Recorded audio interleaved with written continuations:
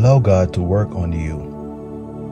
Allow God to build you up so He can give you the things that you're praying for.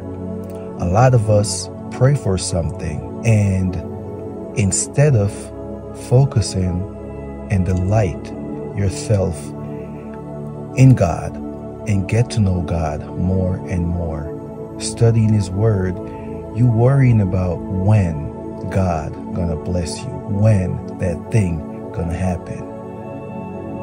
But you got to understand, God is not like human. That's why He make it plain as day in His Word that His ways are different from yours. He see things that you are not able to. He understand things that you are not able to. How many people can predict what will happen 5 minutes from now? Not one person. You can assume, but that doesn't mean it's going to go the way you planned it.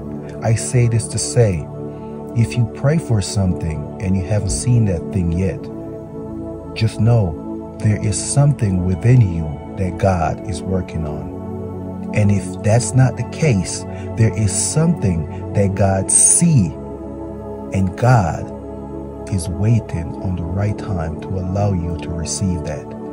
And the reason why I say that, because some of us don't understand the things that God is protecting us from. God is not going to give you something and allow anyone or that thing to harm you or for you to lose that thing. So be patient.